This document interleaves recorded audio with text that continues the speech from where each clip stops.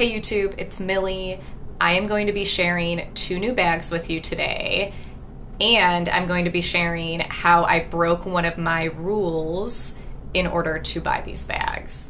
If you watched the couple of videos I uploaded that were about shopping my own closet, you'll know that I was working on trying to be more conscious of what I'm consuming, what I'm buying, and making an effort to shop the bags that I already have.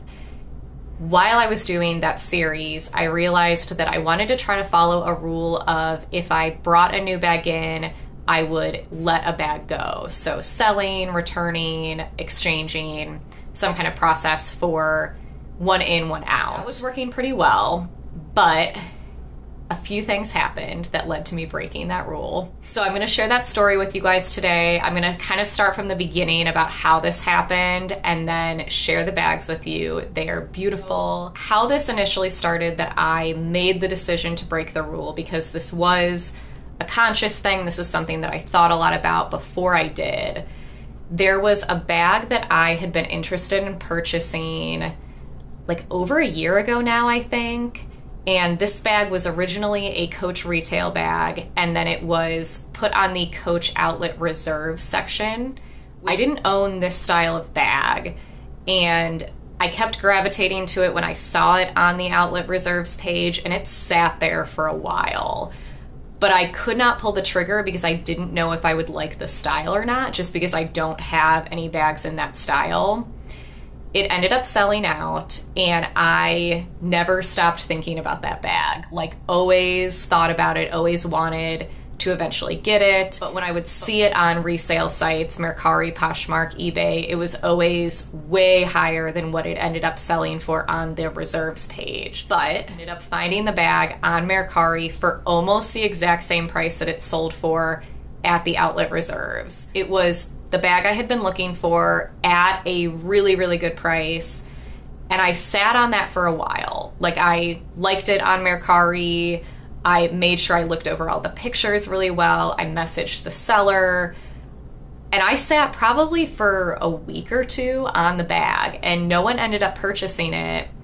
And once I really thought through the decisions for why I wanted to purchase it, knowing that this was a bag I could not stop thinking about, I decided to purchase it for all of those reasons, because it was in a really good price range. It was a bag that I had been looking for, and at that point knew that I really wanted. And it felt like something I could bring into my collection that would also be different than everything else that I have. Okay, this is her. This is the Coach Pillow Madison 18 in Key Lime. I'm gonna show you some details on the bag. So you can see it is the pillow quilting in the diamond. It also has a pillow hang tag. And this particular bag has these chain leather straps. And you can see a little bit of that key lime running through. And these straps are really nice because they can be a shoulder length, so when the 2 are like this, but you can also pull one up and it becomes a crossbody bag. That to me is just super convenient in terms of different ways I can wear this bag when I'm out, and like actively changing the way that I'm wearing it even while I'm out. And I am actually using this bag right now. So what I thought would be cool is to show you guys what actually fits in here, because very similar to the Rogue 17, this bag looks really tiny, like next to my head. It's like about the same size as my head. But you can fit quite a bit in here, at least for me. And you guys know that there's stuff I have to carry on me because of having asthma and severe allergies. So let me show you. And that's kind of how you unlock this. So it is a turn clasp. You just turn it like that. And then you can see everything I have in there right now. So I have my inhaler, my hair pick, my EpiPen. If you see me like looking over here, it's because I'm just looking at the screen. My lotion, hair tie, and the Aquaphor. If you look right there, you can see that there's like a card slot section, and I just put the cards that I'm using in there and my ID. To me, I think that fits a decent amount. There is a pocket on the back, but I don't use this for anything because my phone is not gonna fit in there. but you could, I guess, put like a receipt or something. I also have this little Rexy charm on here, and this is not a Coach Rexy charm. This is actually from Etsy, and there's someone in the group who shared the link to this, so I will put this in the description below too. So after I ended up purchasing the Key Lime Pillow Madison, I noticed that there was another Pillow Madison 18 in a color that Coach retail did not have. It was something that only Neiman Marcus had. And this is a color that really interested me. I had seen a couple other bags in this color, and after realizing how much I liked this style of bag, how convenient it is, how I can actually fit all of the stuff I need in there, I thought about purchasing this other bag as well. Now, what really led to me making this decision was that the bag ended up being on sale for over 50% off. Pillow Madison 18 bag typically retails for $3.95 if it's at full retail price. So that being over 50% off is a really, really good deal. The Key Lime I technically got for like 85% off, but that's because I bought it secondhand. This bag, however, I know is going to be really hard to find in this color, especially because Coach itself is not going to carry this bag. It's only going to be at Neiman Marcus. I also sat on this decision for a while, longer than I sat for the Key Lime, because I've had the Key Lime for a little bit at this point. I know that I like the style. What I ended up doing as I was sitting on this potential decision, I actually went into the Coach store near me and had my SA help me look at all the bags they had in this color to see if it would be a color that I was actually interested in purchasing. I loved the color. I almost wanted to buy it in other bag styles, but I knew that that was like an impulsive decision, not something that I really wanted to do. So when I saw that this bag was actually on sale at Neiman Marcus for over 50% off, I had seen the color in store. I had like really thought about this bag style. I decided to purchase it as well. And it came in the mail today. I am very excited to share this with you guys.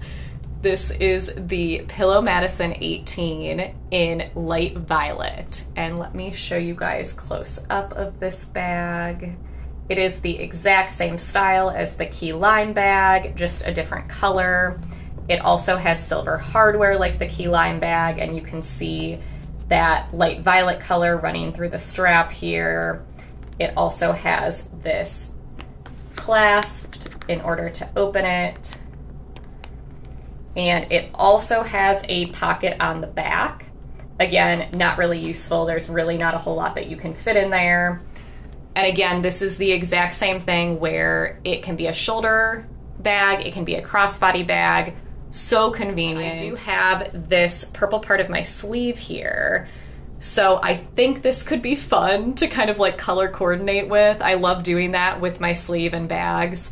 And as you can tell, I tend to wear like really neutral colors with clothes.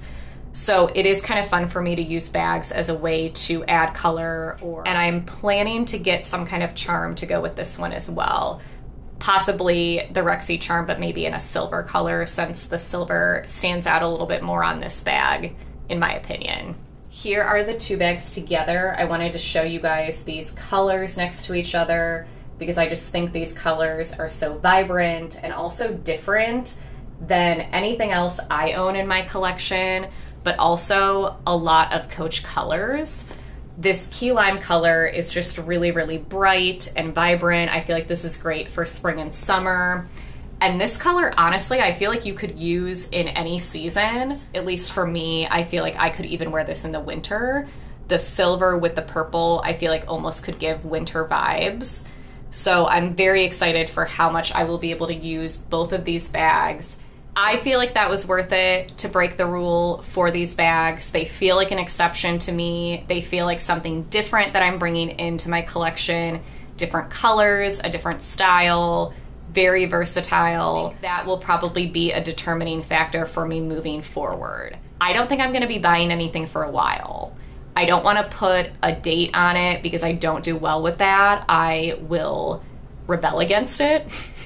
I'm really just gonna put all of my energy and focus into the bags that I currently have. I think that will help me not jump on things that I'm not really interested in. As you can tell with these bags, I thought a lot about why I wanted to purchase them, and I made myself wait before I purchased them. And I think that's key. Anything that I want to like impulsively buy the first time I see it is just not a good idea. I need to sit on that and really decide if it's something long term that I want to bring into my collection, or if it's just, oh, that's pretty. Let me know what you guys think. I'm really curious how you work through decisions like this. What are some of those conditions or factors that play into why you decide to bring a new bag into your collection? I would love to hear if there are other things you guys consider. That's gonna be it for today, YouTube. Thank you for joining me. I have never said this before, but if you like this video, like it.